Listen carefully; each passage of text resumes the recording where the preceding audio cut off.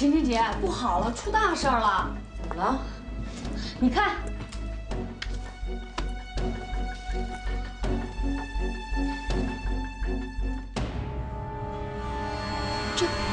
这怎么会这样啊？不知道啊，这突然几个大论坛和微博上就传播夸张不实的谣言，说我们香草餐厅用了劣质酱油，害了3条人命，几10个人住院治疗。这不是胡说八道吗？这还不止这些呢，还有什么？算了，你别看了，都是谣言。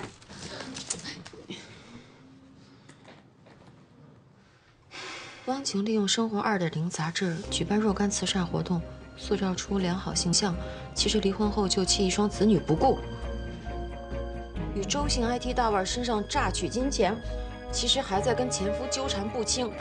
这什么乱七八糟的？这简直对我的人格是一种侮辱嘛！这绝对是有人在背后恶意攻击你。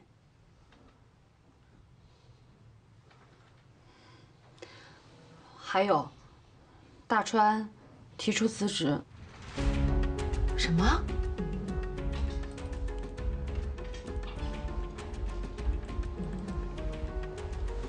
哎，你过来一下。这么着急怎么了？这汪姐什么情况啊？哇，怎么这样？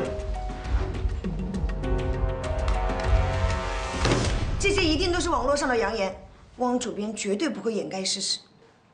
这汪姐真是够倒霉的，餐厅出事已经够惨了，居然还要被抹黑成这样。那汪姐有什么打算吗？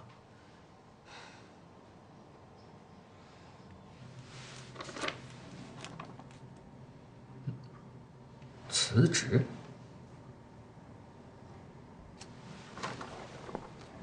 为什么要辞职啊？因为我收到网络谣言的攻击，我要去查清事实，反击这些谣言，所以现在决定辞去主编的职务。我相信你的清白，不要相信网络上那些污言碎语，行吗？这帮网络黑粉狂妄嚣张，必须坚决反击，才能彻底遏制谣言。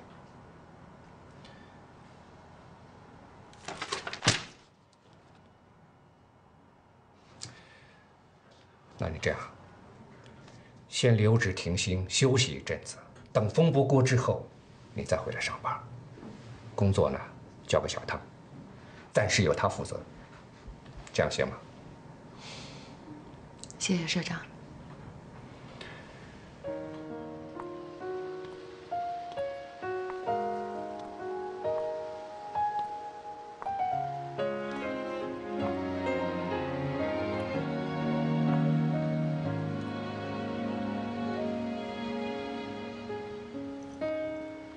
照片还待在墙上，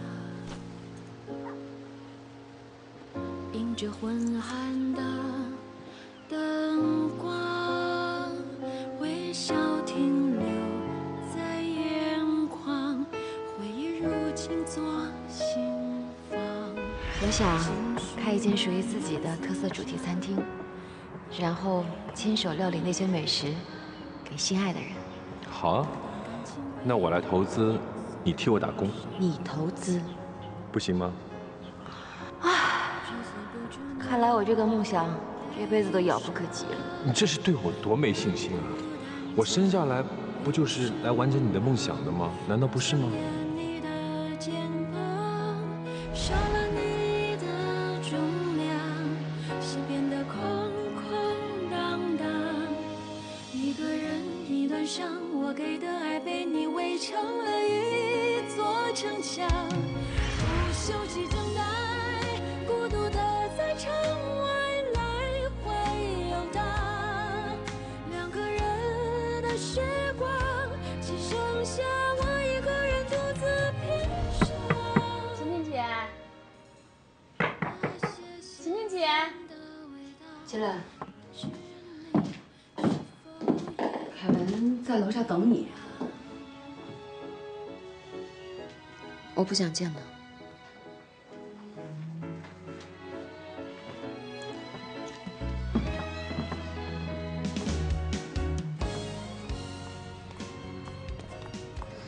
凯文哥，晴晴姐说她现在任何人都不想见。他很自责，觉得对不起餐厅，对不起出版社，就连你也是因为他间接受到伤害。我不在乎，我只要现在赶快看到他，陪陪他就好了。可他不让你进去，我也没办法呀。好，那我在这边等他好了。不是，他这个状态，别说一整夜了，1、2天不出门都很有可能的。没关系，我在这儿等他，直到他出来。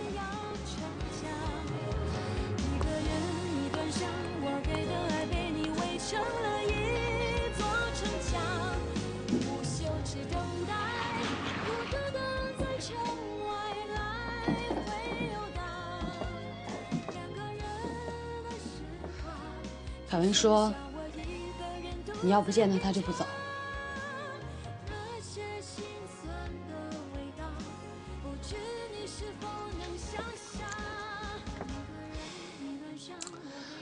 凯文身体不好，你要是让他一直等着，万一他要病了，你又该心疼了。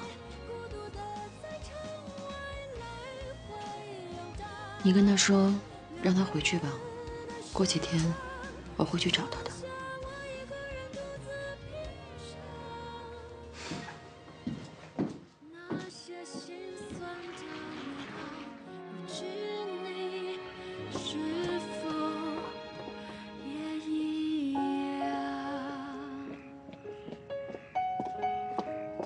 凯文哥，青青姐说让你给他几天时间，到时候他会去找你的。那你告诉他，让他不要再犯我以前犯过的错误。什么错误啊？他明白的。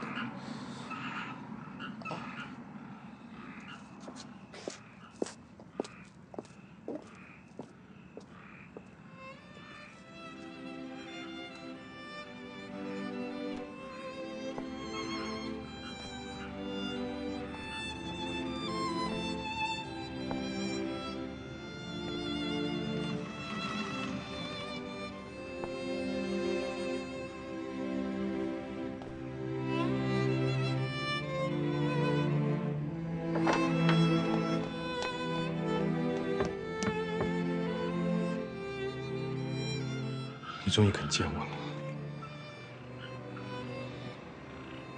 你没必要这样。现在是非常时期，我当然要非常对待。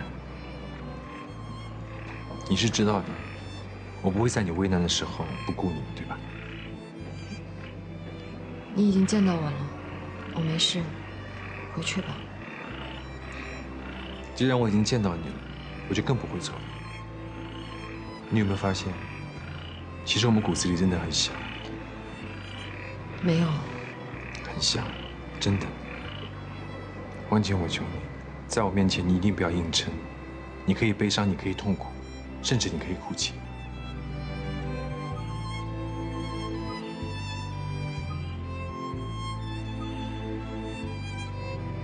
进来吧。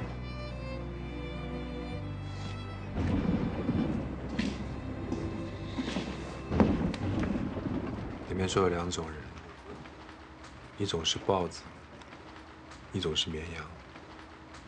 豹子在外面威风凛凛，总是把彪悍的一面展示给别人，而当自己受伤的时候，就会躲进山洞里，自己悄悄地舔着自己的伤口，不给别人知道。是不是绵羊受伤的时候，刚好与豹子相反，喜欢把伤口露在外面，能够获得别人的可怜？所以，你想让我当绵羊是吗？我觉得你我都是豹子。你可能已经不记得了，你曾经跟我说过，当我不告而别，当我在医院里住院的时候，你那个时候有多难受。但是我想让你知道，你那个时候有多难受，我现在就有多难受。我的情况跟你不一样。有什么不一样呢？我们都尽量的展示自己最好的一面给对方。但是如果真的爱一个人的话，就要接受他的优点和缺陷，不是吗？但是我喜欢你像豹子一样，优雅彪悍，无所畏惧的展示着你的能量。只是当你躲进山洞里的时候，请允许我陪你一起疗伤好吗？我不想拖累你，你有你的事业，我现在就像过街老鼠一样被人狠打着，万一再拖累了杰普怎么办？况且，你妈本来就不喜欢我不想你再因为我的事情去激怒她。你就是愿意为别人着想，我的事业和生活如何安排，我自己早有打算。未来的事情，变数那么多，何必杞人忧天呢？但是，你答应嫁给我的事情，你绝对不能失忆。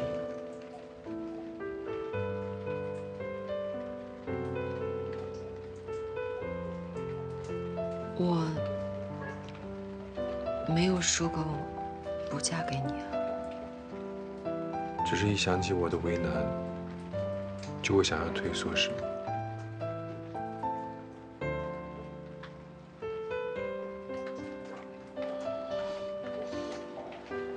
也别光说我了，你做的也不好啊。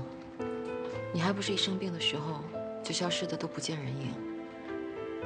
是啊，我就觉得我自己做的不好，所以我才希望你不要犯我犯过的错。不过你放心，未来的事情遇到多少困难，我们都一起面对，好吗？谁欺负你就等于欺负我，真的。可是现在连谁欺负你都不知道，怎么办？这件事情你一定要有耐心。网络的攻击往往来势汹汹，但是你又不是什么大明星，老百姓很快就过了这个新鲜劲儿。只是你不要给他们提供新鲜的话题，他们很快就把注意力集中到别的事情上面去了。只是这件事情你一定要慢慢的分析，我们一定要找出幕后的黑手是谁，这才是最重要的，真的。你也认为这件事情是有幕后推手的？但是你不要担心，所有的事情我们都一起面对。